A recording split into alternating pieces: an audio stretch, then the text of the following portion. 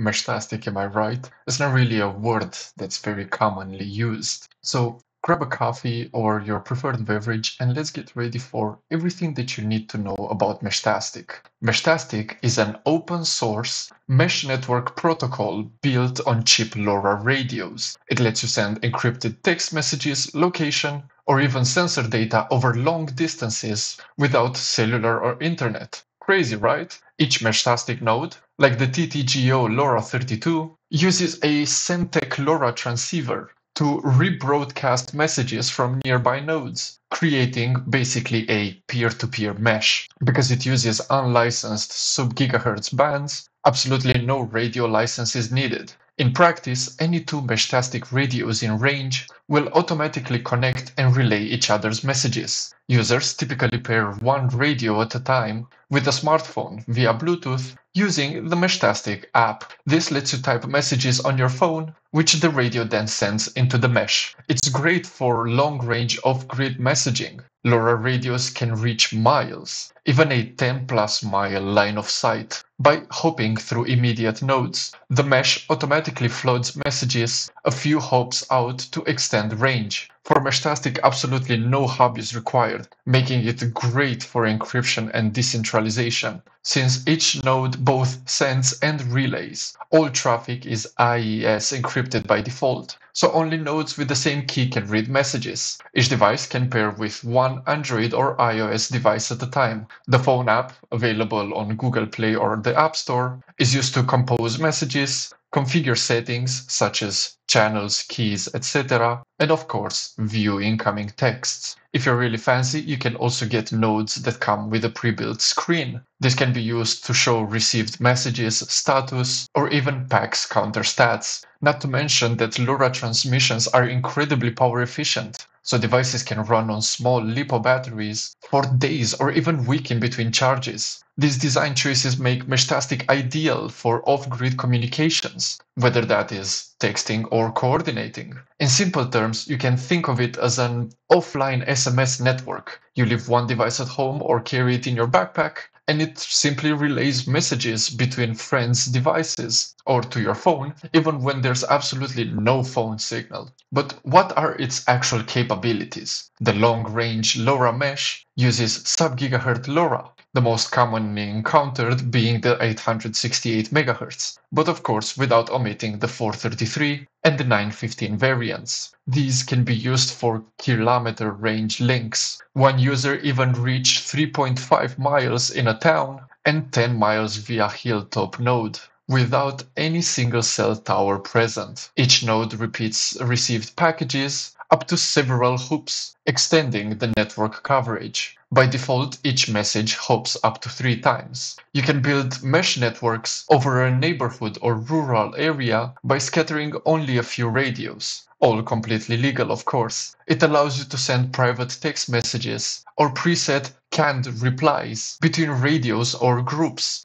And as I said, all messages are AES encrypted, so nobody will eavesdrop on your business. Some even fancier nodes even come with GPS, although it's more rare to find. If a node has GPS or you set a fixed position for it, it will periodically broadcast its coordinates, so others can see where everyone is on a map. This is incredibly useful for group tracking on hikes or in emergency situations. And if you thought that it couldn't give you any more, Meshtastic also supports custom apps for things like temperature, humidity, or even low bitrate audio. You can attach sensors to nodes to monitor environment data all across your mesh. Besides the previously stated fact that LoRa is incredibly low power, it builds on top of that by allowing nodes to sleep in between transmissions, extending its relatively long lifespan even more. Besides the mobile app, there's also a Python CLI and web interface for sending or receiving messages. There's also even Meshtastic software for Linux, which allows you to turn absolutely every Raspberry Pi into a Meshtastic node if you have a LoRa head, of course. If you're a city boy like me, you probably didn't hear that much about Meshtastic. Actual users report keeping Meshtastic radios on hand for blackouts or disasters. If cell towers or internet fail, the mesh still lets you ping family or even coordinate help. Several even say that they use it in case of outages. It's incredibly useful for outdoorsy people. Whether you're going hiking, camping, kayaking, paragliding, skydiving, bungee jumping, or to your local Aldi, so basically anywhere where cell service is poor or non-existent. Friends that spread out on trails or ski runs can text each other and track location. As one user said, Meshtastic was primarily used in areas with no cell service. Meshtastic isn't a last resort solution for the apocalypse. It can also be used at rallies, festivals, or sports events where cell service is actually overloaded instead of non-existent. Some users use it at music festivals or ham radio meets to track and chat with friends without Wi-Fi congestion.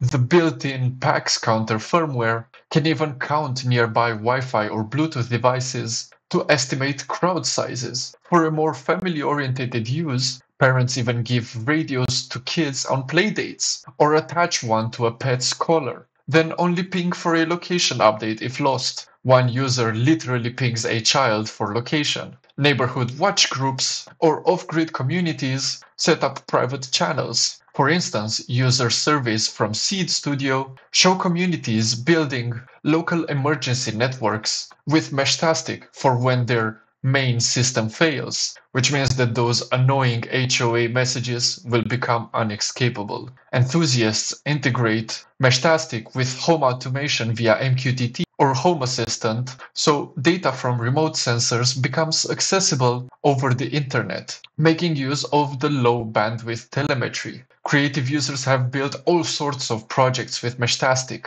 For example, one user has created a BBS or a bulletin board system with classic games such as tic-tac-toe, escape room puzzles, and much more that runs exclusively over a Meshtastic network. Others 3D print custom cases, mount radios on drones or bikes, or even build DIY nodes using alternative hardware. The Meshtastic community is actually very active and very inventive at that. A few highlights include, well, DIY radio nodes. You don't have to buy a ready-made board. You can just make it at home. Hobbyists have created Meshtastic nodes using cheap microcontrollers. For example, a Hackaday project shows using a Nordic NRF 52840 module plus a LoRa RA02 chip to make a working mesh node for only $12. This custom node runs Meshtastic via Bluetooth. Though it has no Wi-Fi, such DIY builds can be very low cost and compact. Commercial projects like RAK's WisMesh gateway boards via Ethernet or Wi-Fi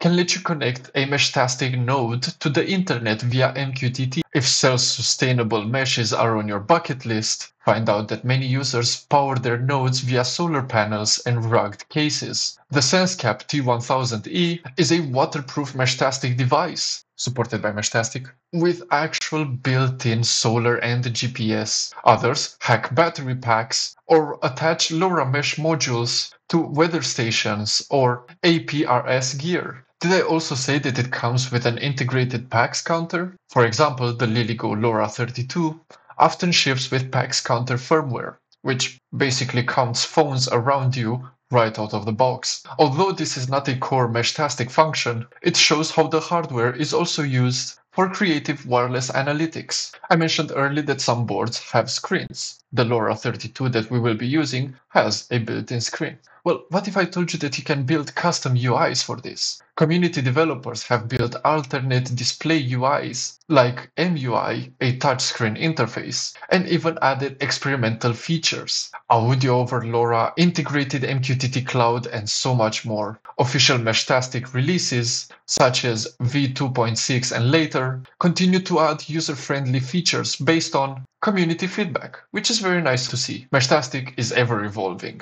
Preview releases in 2025 added features like revamped device UI or base UI with menus and time display, Linux joystick support, and next hop routing for more efficient direct messages. Future releases will continue enhancing usability, a big example being the constant update of key verification between nodes. Meshtastic now even offers a site planner, so you can simulate the coverage map for your nodes. You enter antenna heights, power location, and it predicts range on a map. This helps to plan large developments. For example, if you and your friend at the other side of the city want to communicate, the Meshtastic Designer, or Rack Wireless, is a new online configurator which lets you pick WizBlock modules, sensors, solar panel cases, etc., and see a 3D preview of the complete hardware Meshtastic build. This, of course, encourages creative setups like solar-powered sensor networks or even waterproof stations. The ecosystem keeps growing day by day. Besides the LilyGo boards, there are Seed Studio boards such as the SenseCap,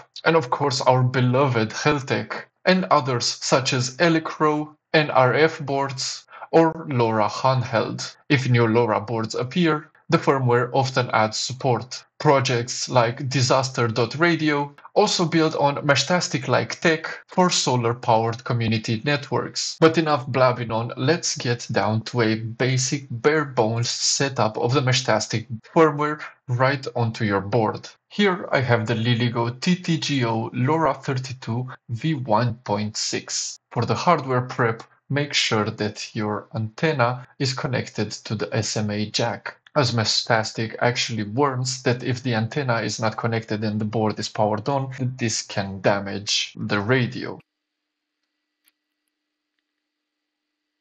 Unfortunately for this board, it works via micro USB, which is not necessarily something that I like, but I guess this is what happens with older boards. Thankfully, I have a handy-dandy data micro USB and USB cable on hand. Make sure that your cable has data capabilities. Additionally, the board also includes a JST battery connector.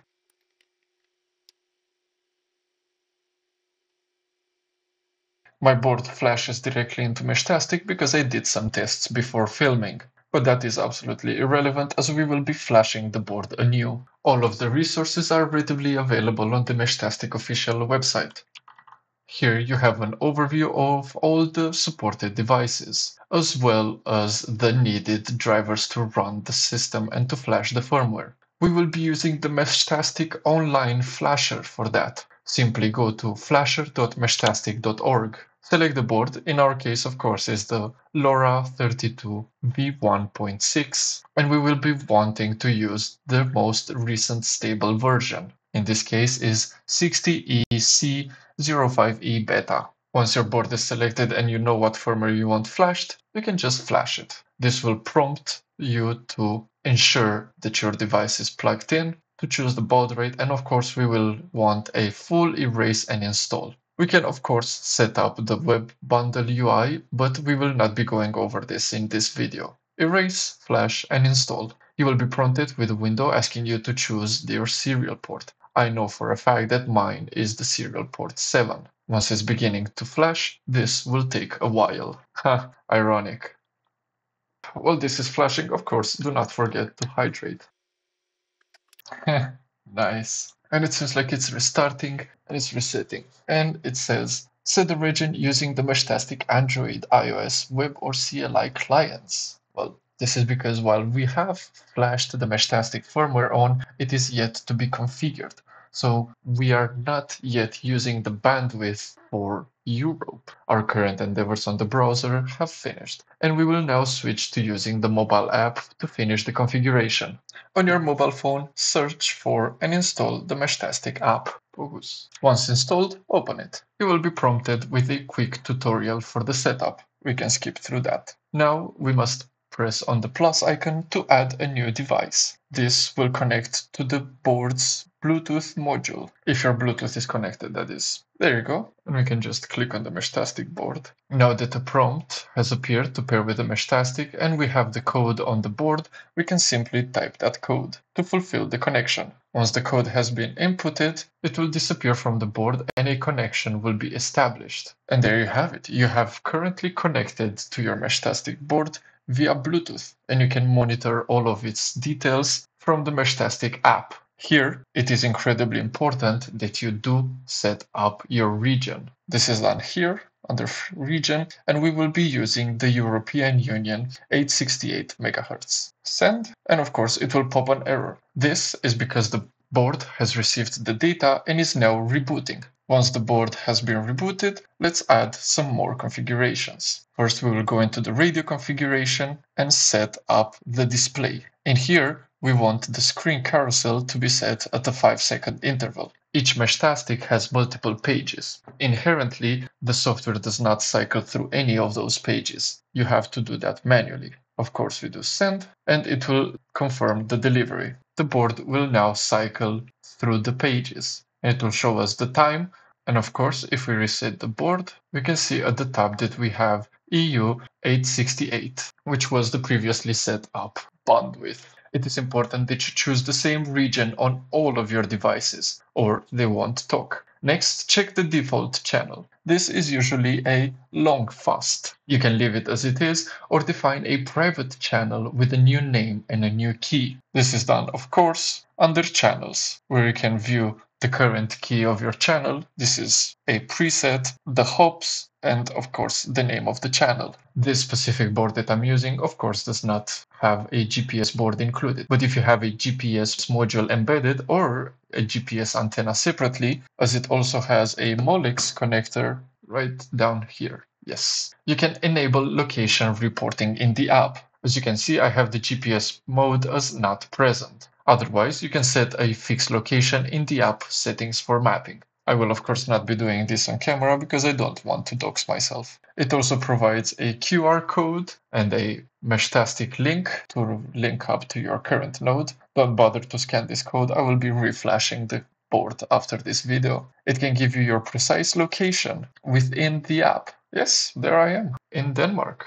Who would have thunk? Here you have access to your complete mesh system. You have a board overview with all of the details about your node. Since I only set up a single node, my mesh is rather not populated. Then there's of course the chatting. It looks exactly like any other normal messenger that you would find. To test this out, ensure that 2 or more radios with the same channel and key are on and have line of sight, even a few kilometers apart. Send the text from your phone and the message should appear on the radio's display and on, well, any phone paired to it. You can also open the neighboring nodes list to see who's in range, the mesh that I have just shown. It would be futile for me to send a message right now as I only have set up a single node, which means that the message will not be acknowledged since this node will continue to rebroadcast the message until other nodes accept its message, which will never happen since there's no other nodes that have the same channel or the same key as this one.